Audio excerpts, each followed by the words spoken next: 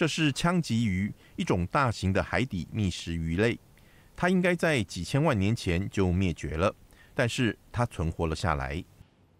These are two whole coelacanths preserved in alcohol. Before 1938, it wasn't thought this was possible because we only knew them from fossils. Here are two whole examples. 还有更多的腔棘鱼存活在世上，虽然它们曾经被认为在3亿5千万年前就消失了。This was the missing link between bony fishes and tetrapods, including human beings. So this was a fantastic expectation.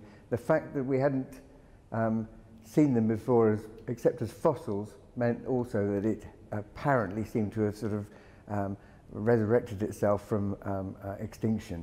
目前一项有计划执行的科研任务，就是到印度洋中的塞舌尔群岛附近的深海中寻找更多的腔棘鱼。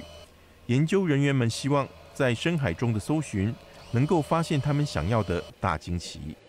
There's been almost no work on the deep waters around the Seychelles. So what's actually living there, we don't know yet.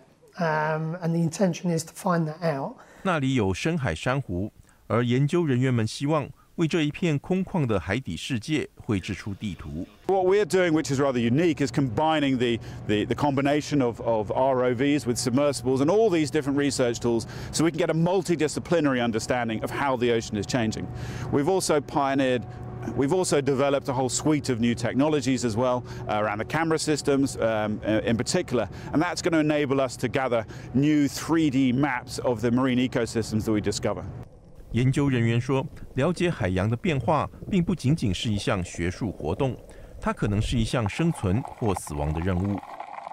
There's real urgency to what we're doing because the ocean is changing faster than it has done for millions and millions of years.